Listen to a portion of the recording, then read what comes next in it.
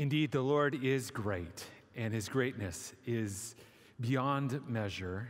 So glad that you're joining us for this online service from Wellington Square, our traditional service.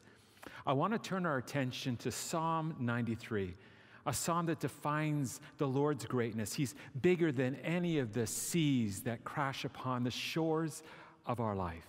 Let's listen. The Lord reigns. He is robed in majesty. He is robed in majesty and is armed with strength. The world is firmly established. It cannot be moved. Your throne was established long ago. You are from all eternity. The seas have lifted up, O Lord. The seas have lifted up their voice.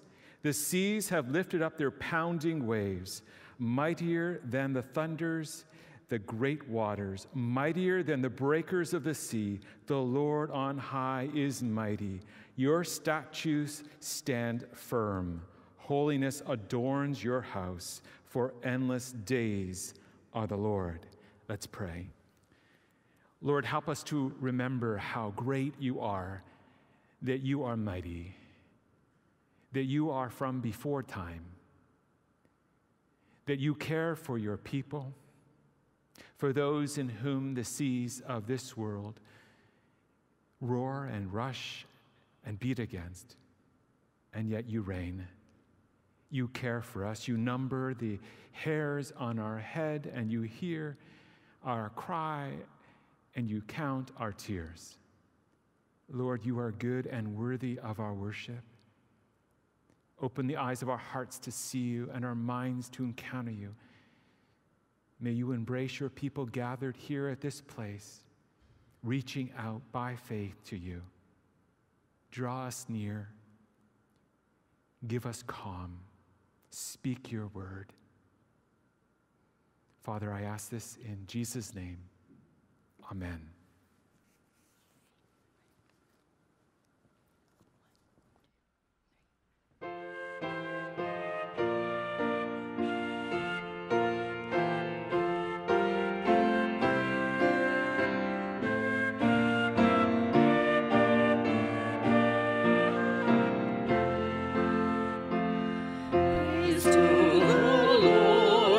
Almighty, who rules all creation.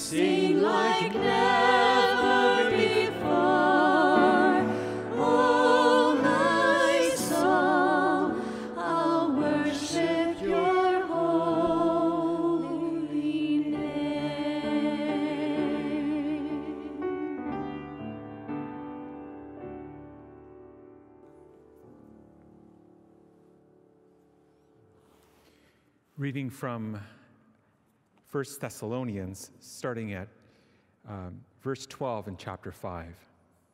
Now we ask you, brothers and sisters, to respect those who work hard among you, who are over you in the Lord, and who admonish you.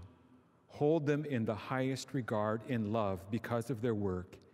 Live peaceably with each other. And we urge you, brothers and sisters, to warn those who are idle, encourage the timid, help the weak, be patient with everyone. Make sure nobody pays back wrong for wrong, but always try to be kind to each other and to everyone else. Be joyful always, pray continually, give thanks in all circumstances, for this is God's will for you in Christ Jesus.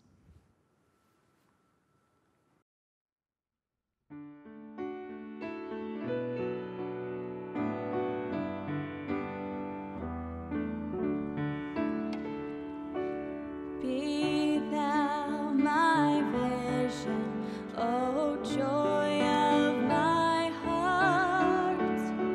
Not be all else to me, save that thou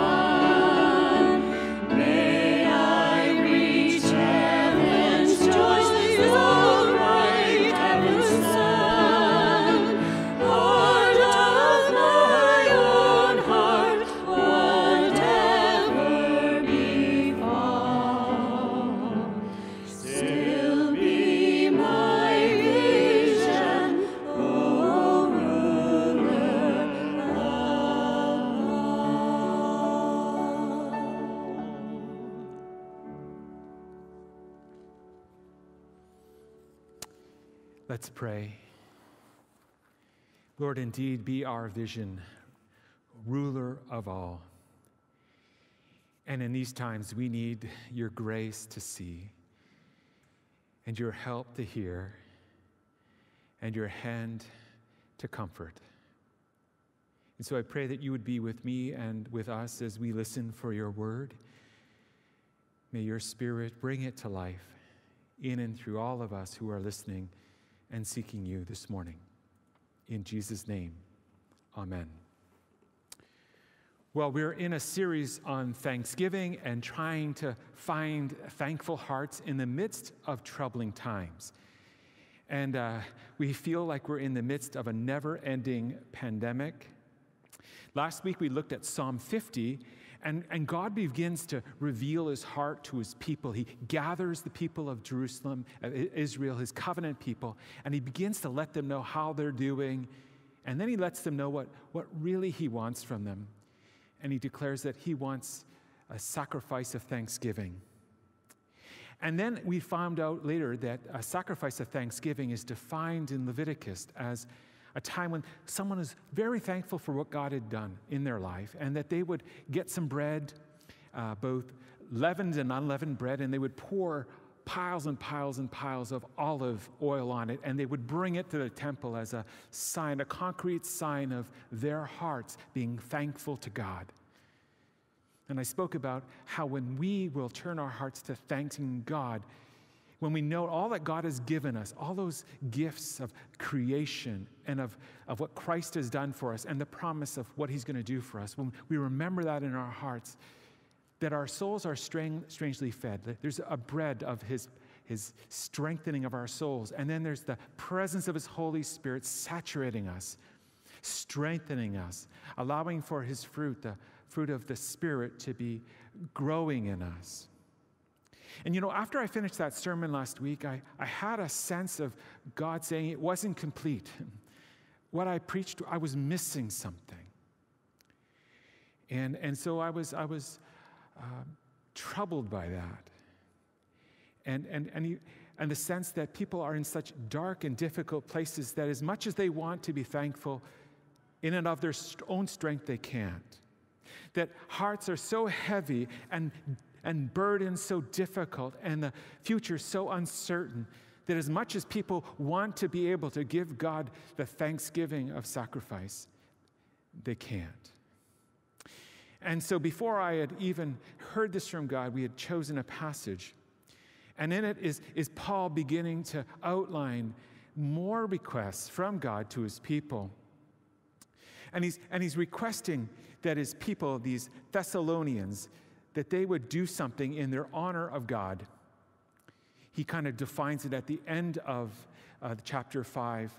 Near the end of his letter, he lets them know the kind of inner attitude that God longs to have when he says, always be joyful, keep on praying, and be thankful in all circumstances, for that's the will of those who are in Christ Jesus. Now, Paul knows that these Thessalonian Christians are suffering. They too, like us, are in a very difficult time. He writes this: you suffered from your fellow citizens the same things those churches suffered from the Jews, who killed the Lord Jesus and the prophets and also drove us out. So he's saying that they are under extreme attack. And yet Paul is beginning to throw out to them too an impossible challenge: to always be joyful, to be constant in prayer, and thankful in all circumstances. Now, I don't know about you, but when someone says for me to do something always, I find that very hard. And when they define it as always being joyful, or when they're saying you need to always be praying continually or giving thanks in all circumstances, I find the weight and burden of these commands overwhelming. And I thought, well, maybe these commands are just for this particular people at this particular time. But if you look closely at the context, you find out that this is not just a command that Paul has been given by the Lord for us, for that particular people. But he says that this command is for all who are in Christ Jesus. This is for everyone who would say yes to Jesus offer to forgive their sins and adopt them into his kingdom. And so these commands, these heavy commands, to always be joyful, to pray constantly, to be thankful in all circumstances, that's a command for me and for you. And then I started to ask myself, how well am I doing in honoring this command of the Lord? Like, can it be said of me that I'm always joyful? I mean, that's a big word. That's a big call. I mean, to always be joyful means that when your life takes a nosedive, are you joyful in that moment? I mean, when you bring your car to the mechanic to get an oil change and he gives you a call that you need a $1,000 brake job, are you joyful in that moment? I mean, sure, I can be joyful from time to time, from moment to moment. But the call of this scripture is that I would always be joyful. I think that's a very unrealistic expectation. So I'd have to say that I'm a sinner. I'm missing the mark of always being joyful. Next, am I always consistent and constant in my prayer? I mean, haven't you found it hard during this COVID-19? I mean, I'm consistent and constant in my checking of my phone to make sure of what the latest numbers are in Ontario, of the COVID numbers or the latest protocols. But I find myself slipping away from being constant in prayer with Jesus.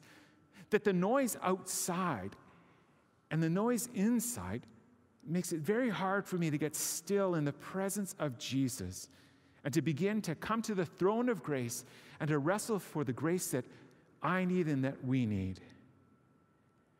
So I'm not constant in prayer. How about you? And the last command is that Paul asks us who are in Christ Jesus that we would be thankful in all circumstances. I want to point right off from the beginning. He doesn't say to be thankful for all circumstances. No, I don't think we can be thankful for betrayal or for sickness or for 1,001 troubles that affect us and others. No, I don't think we're called to be thankful for those things. We're called to be thankful in and amidst them. And I find it's very hard for me to be thankful when all around me seems like a weight of heaviness. It's hard to focus and to be thankful in an age where uncertainty is all around us. Now, if I were hooked to a lie detector right now and someone asked me if I'm thankful in all circumstances, I'd have to answer no, not even close. When things get bad and when things get troubling, I can easily grumble or complain. But thankfulness, that's not my default setting, no. When things go sideways, I find it very hard to be thankful in that circumstance. So Paul's 3 requests, Paul's 3 commands from the Lord to all those who are in Christ Jesus, what kind of pastor am I that I'd have to check no to each one of them? I wonder if it's 3 strikes and you're out. But I know more about Paul, and I've read a lot about what he said. And so I know that Paul has a context in which he's writing. And as I long to say, yes, Paul, I long to be always joyful, and I long to be constant in prayer, and I long to be one who's thankful in all circumstances. I long for that to be true of me. I am far from living that out. I noticed some hope that Paul writes about those that find themselves when we want to give the sacrifice of thanksgiving to God, and we find it really hard. When we want to be joyful in all circumstances, and we find it hard. When we find the hard call of Jesus to live in the way in which he calls us to. Paul begins to say that he understands the contradictions that live inside us, that live in sincere Christ followers. That we know what we're called to do, and yet we fall far short. So Paul begins to define his heart. He says, so I find this law at work. Although I want to do good, although he wants to be joyful in all things and constant in prayer and thankful in every circumstances, I'm adding that, he says, evil is right there within me. For in my inner being, I delight in God's law. But I see another law at work in me, waging war against the law of my mind and making me a prisoner to the law of sin at work within me. And then Paul makes an assessment of himself. He is a follower of Jesus. He walked and he knew Jesus. He was called to be an apostle, a very high position. He's writing Romans when he's got it all figured out. And when he takes an assessment of himself according to the one in whom he's called to be, the standard in which he's called to live out, this is his personal assessment. He says, "What a wretched man am I. Who will rescue me from this body of death?" And I'm thankful he answers. He says, "Thanks be to God who delivers me through Jesus Christ our Lord." You see, when you and when I fall far short of the mark in which Christ calls us to live out, to live out of that place of always being joyful and being constant in prayer and thankful in all situations, when we miss the mark, we're called not to deny it or minimize it or rationalize it. We're called not to memorize more Bible verses or to give more time or be about more good things to try and earn our way back into God's favor. No, it's just a time to be like Paul and to cry out, "Jesus, please deliver me." See, this is the cry that brings Jesus to attention. This is the cry that brings heaven to help. This is the cry that establishes a miracle in our midst. This is music to Jesus' ear. It's a delight to his heart when you and I, who are in him, cry out for his help. That we cannot do what only he can do. Only he can change our inner attitudes. And when we are aware of the places where we're missing his high calling, it's a time where we can call out for his grace to be the people he calls us to be. And the whole work of the Holy Spirit is to point out those areas so that we too can, on bended knee, cry out to Jesus, "Oh, please change me. Make me like you." And this is the hard work of a follower of Jesus, to be constantly, honestly assessing ourselves, not according to one another, but in the light of who Christ is and who he calls us to be. And if we're honest, again and again, we say, what a wretched person we are. And then we find out again and again in all of the Gospels that those who are honest about their need for healing and for forgiveness, for the blind who cried out for Jesus for help, or the lepers who would not let go of him, or the woman who's so ashamed of the life that she lives, all she can do is speak a volume through tears on his feet. To all of these ones who come to Jesus for his healing touch, never once does he say no. You see, that's who Jesus Christ is. He is one who reaches out to those who cry out, "Deliver me, help me, heal me, change me, make me like you." That humble place of asking for his help brings a response. Jesus will transform us. Jesus will have mercy on us. And see, that's the whole good news of Jesus Christ and his gospel, that he is the Savior to any and to all who will call on his name for help. And so when we hear his high calling to be holy like him, to be perfect like him, and we cry out, "Oh Lord, I long to be like that. Please, would you transform me from the inside out? Would you work on this in the very fabric of my being, so I no longer live, but it's you who lives in and through me." In the Old Testament, we find a man named Abraham, who was given this great promise of God, who promised that he would have a child, and from this child will come a great nation. And Abraham is an old man. And he begins to wonder, can God actually do this promise? I mean, he's promised this to me. And Sarah begins to talk to him, and they figured out that they're too old to have kids. And so Sarah says, "Why don't you have one with my handmaiden?" And so that's what Abraham does. And so Hagar is born, and they know from the get-go this was not God's plan. And God meets up with Abraham, and he begins to put his hand around Abraham, around his shoulder, and he says this one is not the heir I'm talking about, Hagar. But the heir that's going to come is one from your own body, and he will be your heir. And then the Lord took him outside, and he showed him all the stars. He says, now look to the heavens and count the stars, if you're able. And somehow in that moment where God was showing Abraham what he was going to do in his life, this seemingly impossible thing, something that Abraham could not do in his own strength, he believed God. And it was credited to him as righteousness. You see, the gospel is Jesus makes this incredible promise to us. He says, I'm going to make you like me, holy and righteous, joyful in all circumstances, constant in connecting with the Father, Son, and Holy Spirit, thankful in everything. I'm going to make you like me. He puts his arm around our shoulder, and he shows us this new creation in whom we're becoming.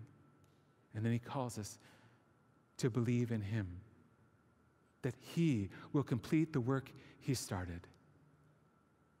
And that's the challenge for us in Christ, is there's moments when we can remember saying yes to Jesus and encountering his wonderful Holy Spirit working in us. And then there's moments where we become like Abraham when we start to work on our own strength, figuring out our own way to make it happen, only to find ourselves disappointed by the heavy burden. It's only when we rest our faith on Jesus Christ and him alone to transform us. That's when we find we're made right. That God has to make us right. It's his heavy burden in Christ.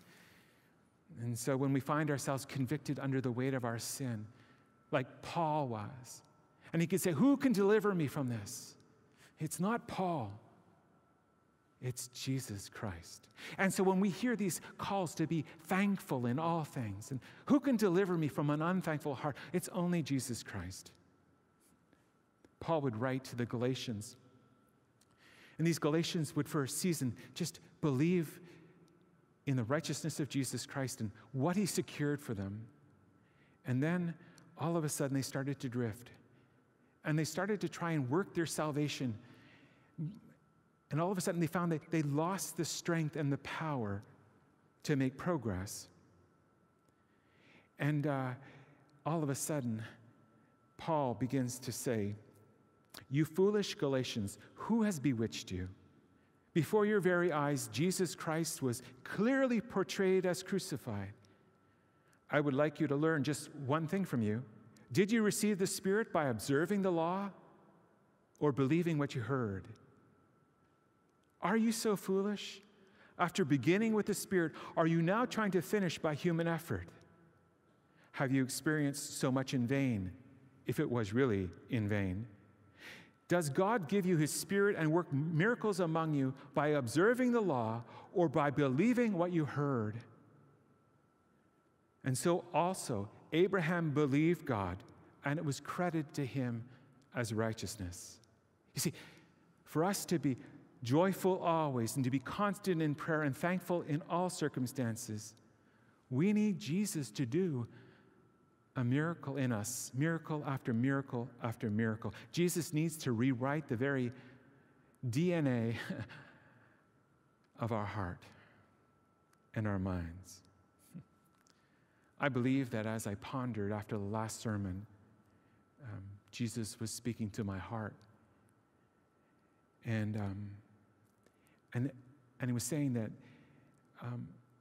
all that I said was right and good and from Scripture. But for my people to bring me a sacrifice of thanksgiving, I need to wash and cleanse them. I need to open their eyes to all that I'm doing. I need to reassure them of my love for them and my presence with them. I need to take off the heavy burden of guilt and shame and replace it with my wedding garments of honor and unconditional love. And then I heard this gentle, if they but ask, I am willing to do all this and so much more. And so I want to ask for you and for me that Jesus would do a wonderful miracle in this prayer in our lives. Let's pray. Jesus, wash us and cleanse us from any and all sin. Jesus, open our eyes to see you.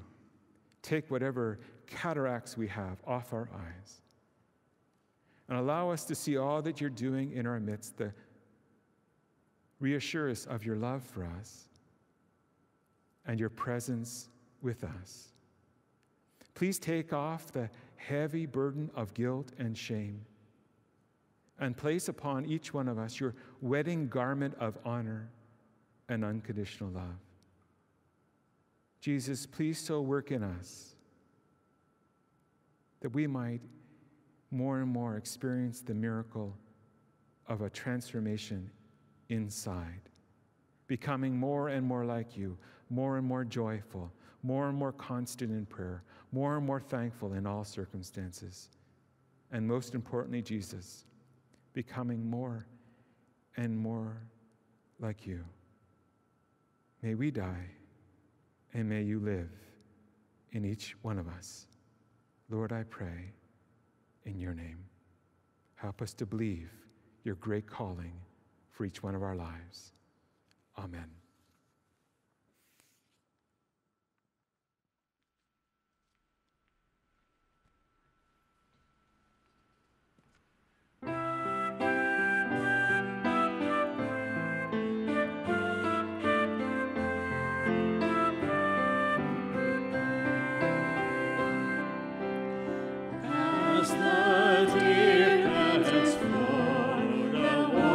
From my soul is gone.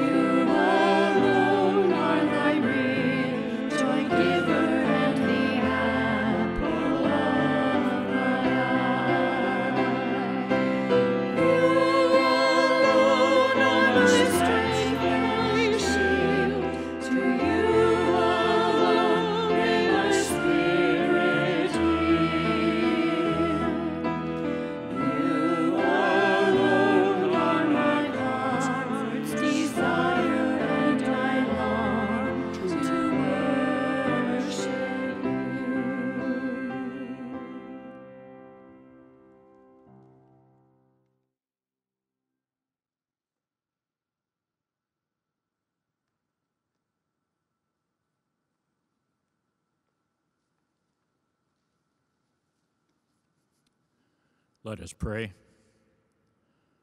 God of our hearts and our hopes, as the season continues to change and harvests are gathered, we thank you for the beauty around us, the brilliant colors, birds flying south, the crackle of fallen leaves, and the rhythms of this time of year.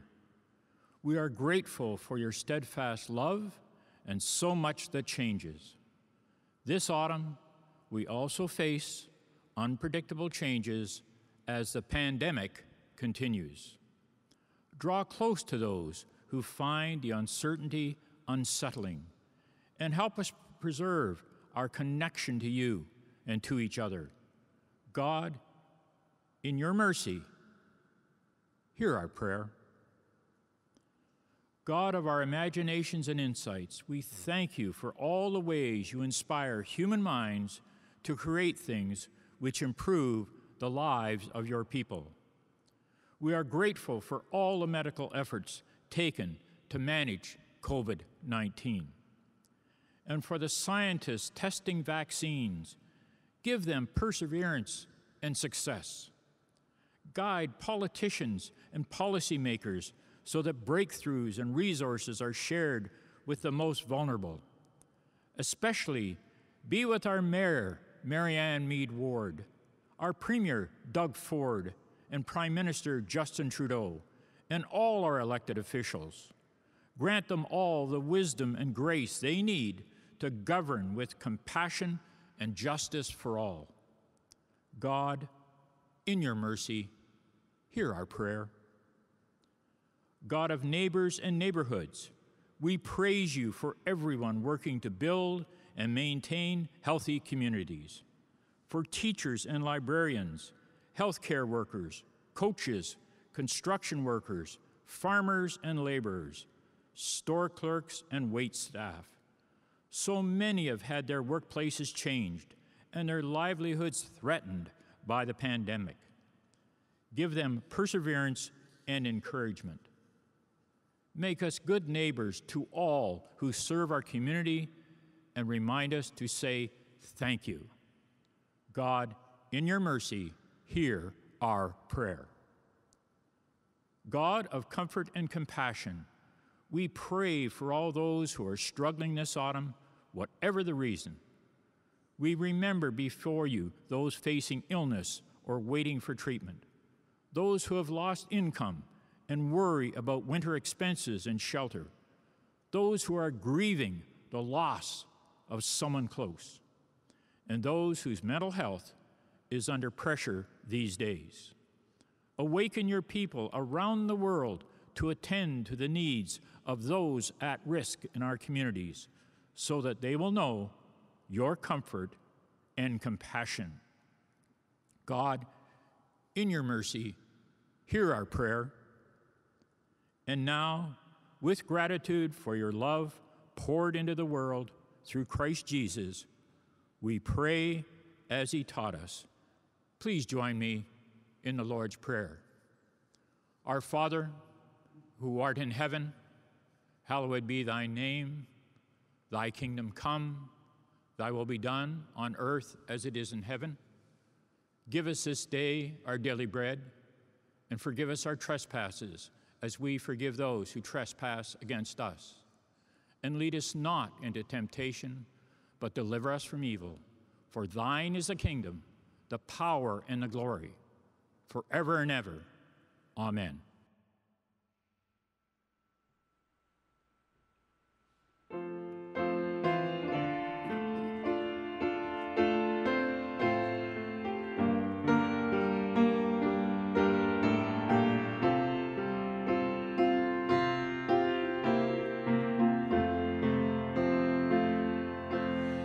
Be still, my soul, for God is from your side.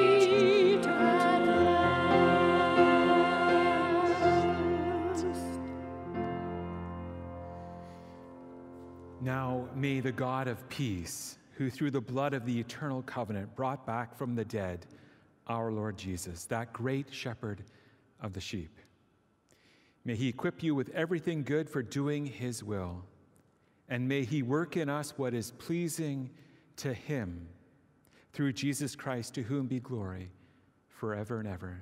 God bless you this week. Amen.